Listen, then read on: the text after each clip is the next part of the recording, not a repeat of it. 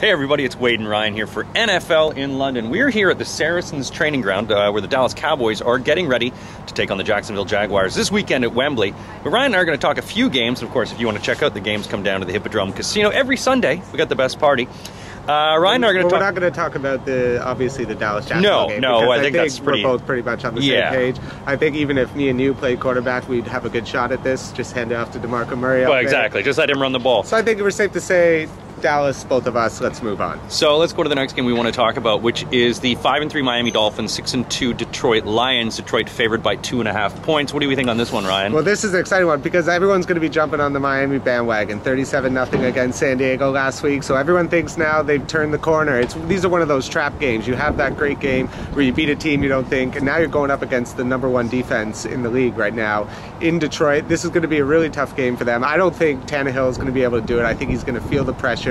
The running game isn't good enough. Their defense is strong enough, though. Miami's defense is playing amazing. They got the pass rush, but I think this is actually going to be a really close game. I don't think it's going to be a blowout at all. I think it's just going to be who's the better quarterback, and I think Stafford over Tannehill, and that's why you go with Detroit.